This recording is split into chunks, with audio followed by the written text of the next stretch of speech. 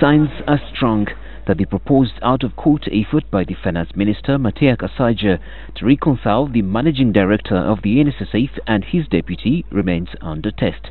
The Minister has this afternoon issued instructions to the NSSF Board Chairman Patrick Byarugaba to have the roles of the two top officials clearly defined.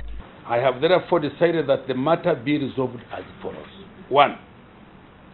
The NSSF Board clearly spells out in writing by close of business today, so he has a big job to do tonight, the respective responsibilities for the Managing Director and the Deputy Managing Director of the National Social Security Fund.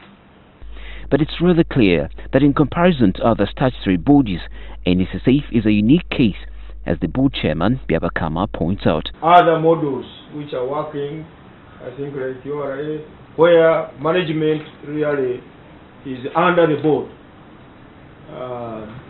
Perhaps I think it is a good model.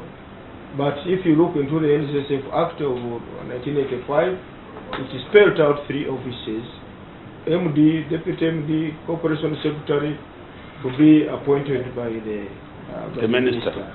So, and changing the law at times takes a bit of time, but there are certainly clauses there. I think also in UBRA,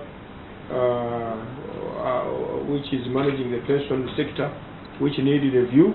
Last week, the Minister for Finance, Matia Kasaija, asked the Civil Division of the High Court to grant him an opportunity to resolve the sour working relationship between MD Richard Byarugaba and his deputy Geraldine Busulwa.